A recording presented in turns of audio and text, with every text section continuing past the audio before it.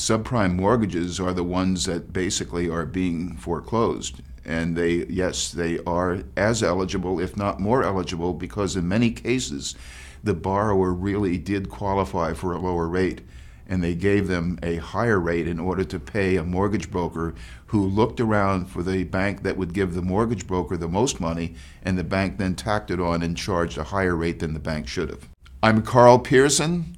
I'm a New York lawyer, and my job is to help people stay in their homes.